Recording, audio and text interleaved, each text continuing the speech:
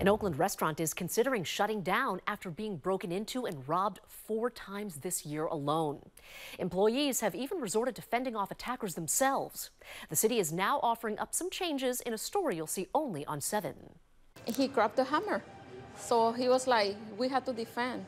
Employees at Cybel's Pizza along Fruitvale Avenue in Oakland's Diamond District have resorted to defending themselves after the most recent robbery Friday. They went into my shop yesterday around 10:30 p.m. They tried to steal the register. Another of my 2 employees, he grabbed the hammer and he threw it to his foot so they can leave. He came into the shop again and they were like trying to catch them. They were very, very brave. Owner Elizabeth Sanchez says this is just one of 4 break-in robberies at their Oakland location this year. Every other week or like weekly.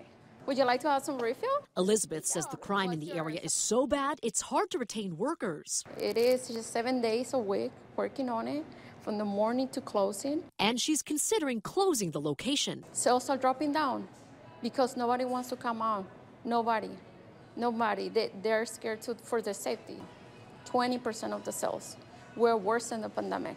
A representative from the mayor's office tells me they've been working with Elizabeth and other small business owners in the area on strengthening security. Chantal, and then the chief Mendoza, she said that they're working on it. They're working so they can have a budget for the Diamond District and the Laurel District, so they can have security, more security for the 7 days a week. Elizabeth hopes it's a promise the city will keep on behalf of not just Cybel's. All the business owners need help. In-N-Out, Denny's, those are the big change. They're closing down. What about us, a small business? Where we at? For now, as she works from the San Francisco location of Cybel's, she and her remaining employees are hanging on in hopes Oakland will one day prosper again. For me, as an immigrant, this was the American dream. The American dream. But now, where is it? Mayor Tao's office also tells me they recently granted 2 small businesses $25,000 for repairs from their facade and tenant improvement program. They say they'll work with Cybel's on providing some kind of funding as well.